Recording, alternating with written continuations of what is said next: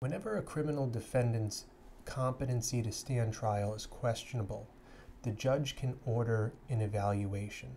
So the evaluation will take place at the courthouse, or if the defendant is detained, it'll take place at the jail.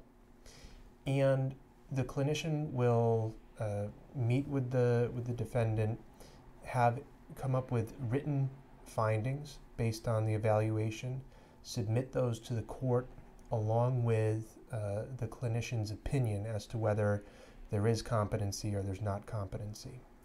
So once the judge gets this, he can either deem the defendant competent, or the judge can order a hearing on the matter.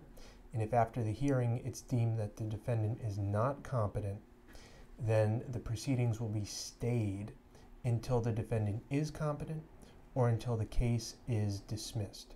I've written a blog post on this. I'm going to put it in the description below with cites to the statute and additional information.